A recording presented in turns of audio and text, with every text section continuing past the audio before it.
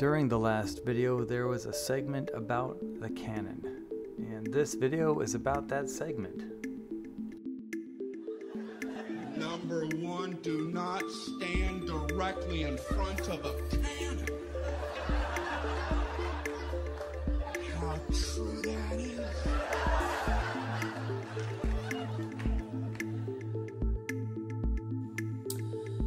A little styrene, a gas gauge from a lighter, and then we're gonna throw that in the side here.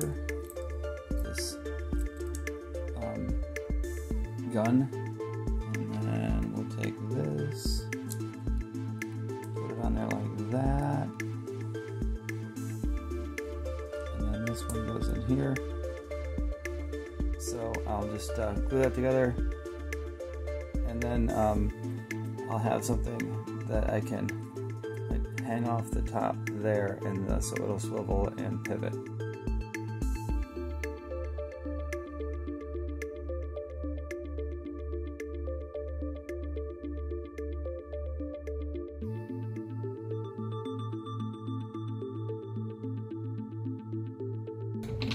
So it's close.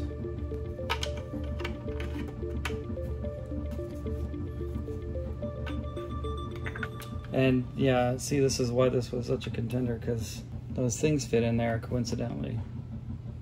It ain't right on, but I'm sure if I fill it up with enough crap, it'll stick. Whatever I do with this, it has to rotate. So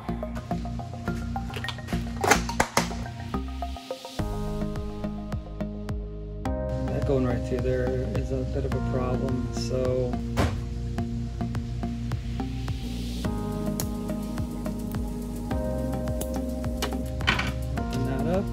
okay, so there needs to be a ring that fits in there. Well, no, a plate should go on the outside of it. Is this gonna... Ooh, whoa. How about this one? How's this? That is really close. Yeah, okay, so we want this. We want to go like that. We'll take this. Take my bits off the belt sander.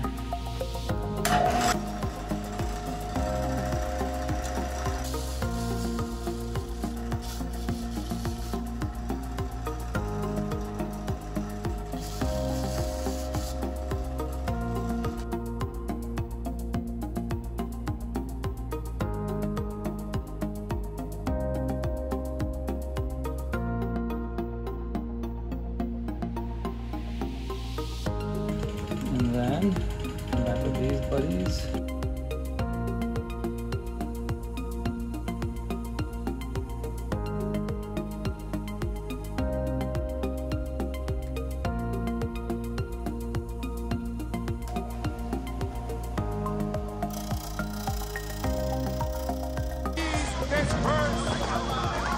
Nothing to see here, please. Okay, so feds, I've been grinding away at this gun back here. I'm trying to open up this base. Kind of going sideways with it here. This section off here, so I'm just going to go level and flat.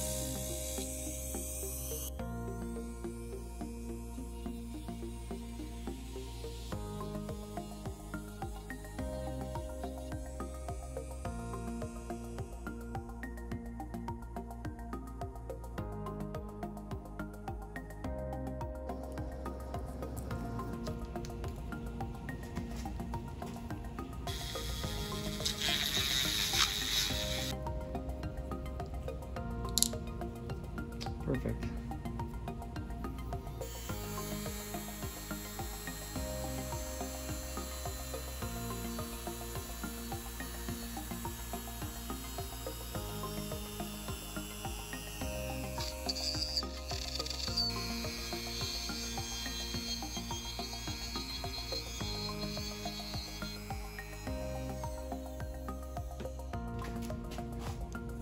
Come on. Oh. Sweet.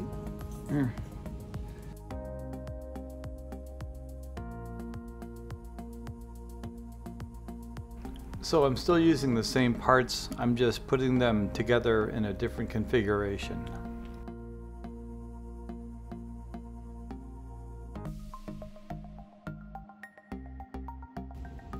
These things again, they cover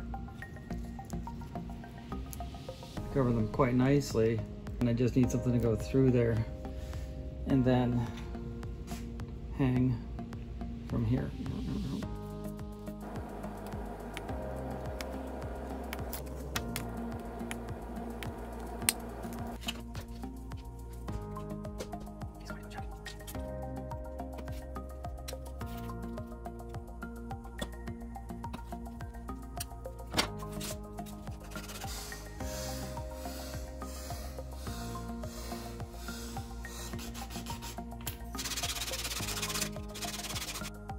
And more gap filler, because gap filler.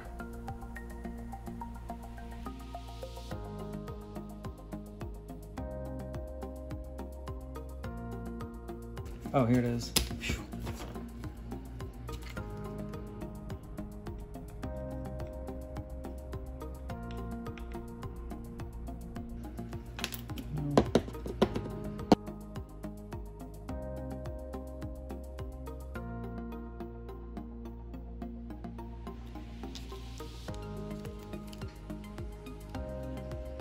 A slimmer profile.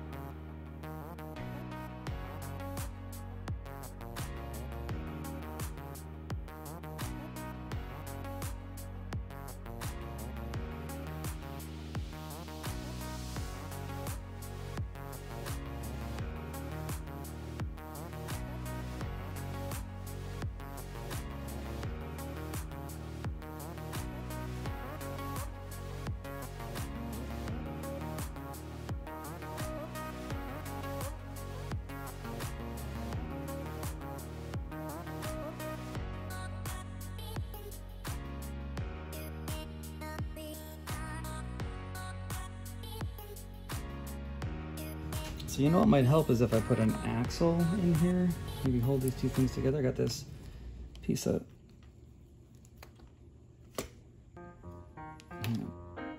should that fit? Should that go through? Okay, well, doesn't go all the way through.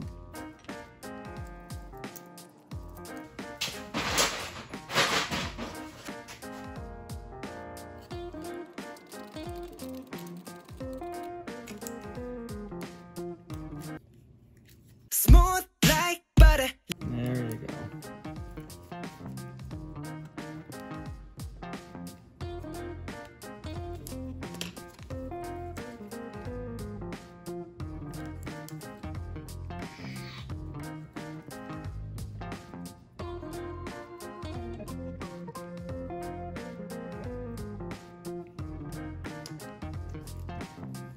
So it sits in there a little bit easier. Yeah, that can be just right. Now, you guessed it.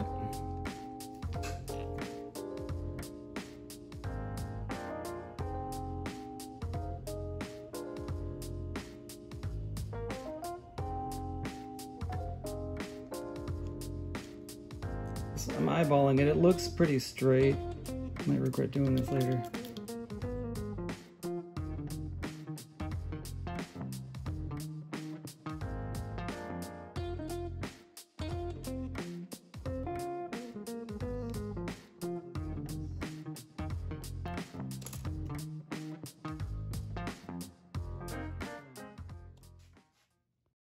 Well, Feds, you can see we are on an EVA mission here on this scorched earth planet, and I'm going to be spraying the gun. And you guys don't know this yet, but I already ripped this off of the ship because it looks comically large. It doesn't look like it should be on there. It's too big to belong on anything at the scale of the Princess. So we're going to save it for another ship, but we're going to paint it all the same. Come along with me, won't you? Okay, Feds. Cannon, can. Can.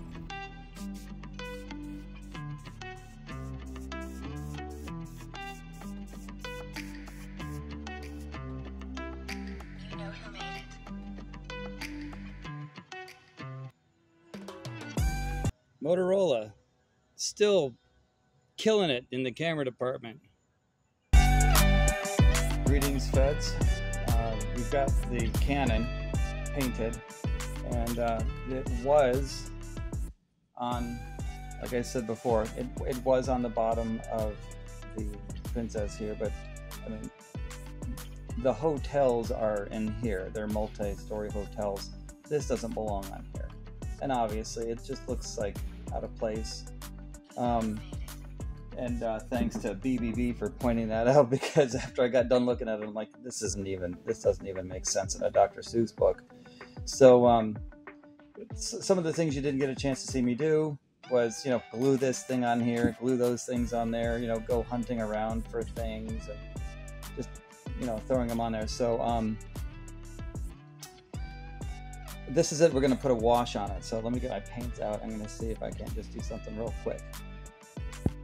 Now this is an oil wash. The jar is from HobbyTown. It's just an empty jar. But this is a, well, first of all, it's from HobbyTown. The HobbyTown near me, it's very close to me, in Kennesaw here. It has a gigantic Gundam in it. It's, I don't know if it's 400 pounds, because I know it's not $400, but the thing's mostly wood, and it's this thing, but it's about as big as it's about as big as a person, a small person, not a little person, but a small person. Anyway, this is some pigment and some terpenoid, and so that's a wash. We're gonna. Please allow me to interrupt myself. A wash, in this case, is an oil-based paint with a lot of terpenoid, or turpentine without the odor, and it's meant to creep into all the corners and kind of bring out the detail by increasing the shadows that would be in the corners, otherwise known as ambient occlusion. So it makes things easier to see. Throw some black on here. Let's see. We've got the lid. I'm gonna be kind of careful, especially since I'm trying to look at what I'm doing in the camera. and I shouldn't. Might make that something different. So I had it on pause the whole time. I thinned out some of the paint so it, you know, goes places on its own. I think I ground through or sanded through a little hole back here so it helps to have the black so I can hide the shadows instead of hiding in the shadows. Spread it out.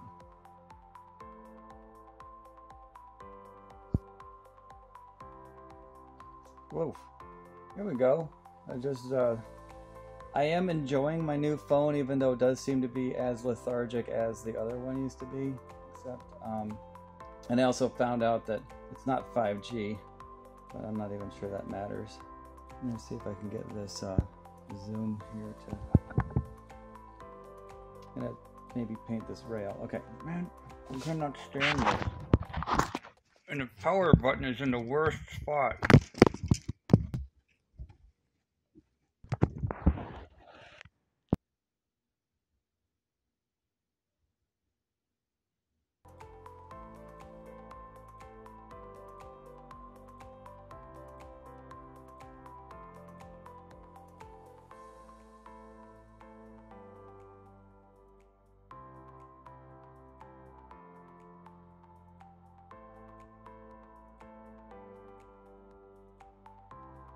Right now, this is my best brush. It is also a, well, it's from China, but I got it at HobbyTown Kennesaw.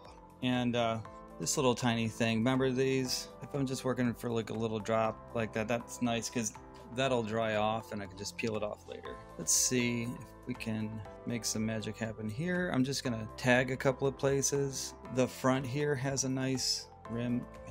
Oh, come on, there we go. That's the sweet spot. Hope it stays in focus.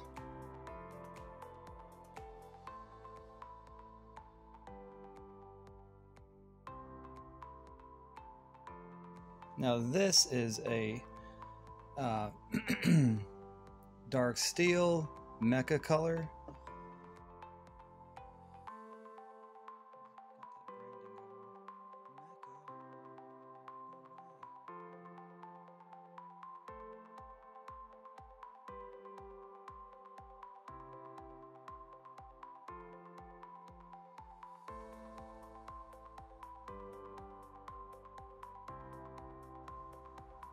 That's not gonna look, let's go sideways.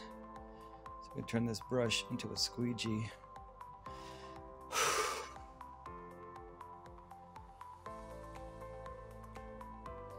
I'm like resting my wrist on the leg of the camera stand, or like hoping that it's filming in focus, because I don't think it is. These are gonna go on the princess later, after we're done with this commercial. Does that help, having all this other action out of the way?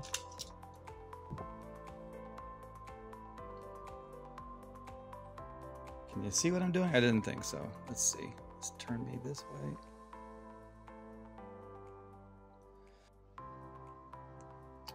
So here's the gun. You know what? I think those lights are actually doing me a disservice. I wonder if I should just work with these. I'm guessing I'm going to try and hit these keys with red.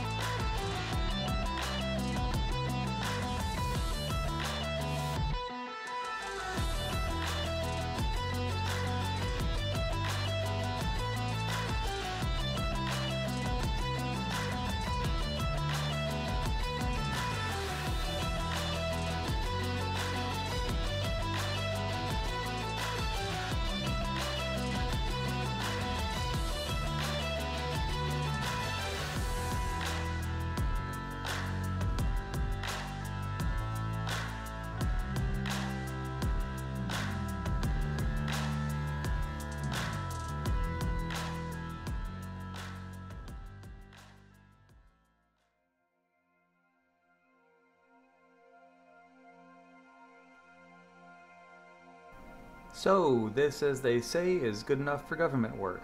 I sure hope you enjoyed this episode of Kitbash Federation and that you will do me the honor of liking, subscribing, and sharing this channel with your friends, coworkers, cohorts, comrades, and colleagues. From all of us here to all of you feds out there, this is the Dry Dock, signing off.